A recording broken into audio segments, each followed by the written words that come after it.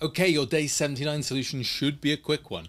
I've made a bit of space in my body code and I'm going to add in my form. So it's going to be a form. The method is going to be post. The action is going to be to the page /login. Remember, that page doesn't exist at the moment, but it will be there when we build it purposefully in Flask tomorrow.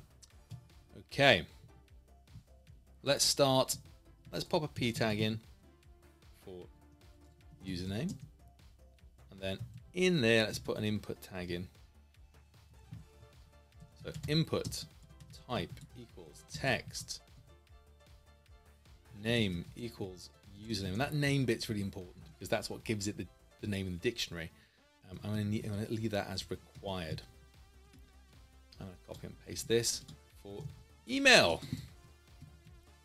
Why you'd have this in a login form, I don't know, but it was a good opportunity for me to mix it up a little bit. And this is an email text type. And finally, the password.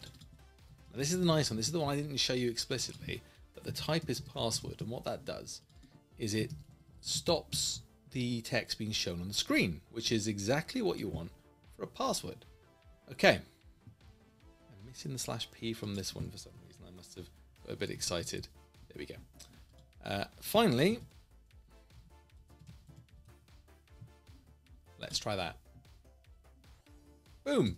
My username, my email address, and my password looks like a password. Amazing!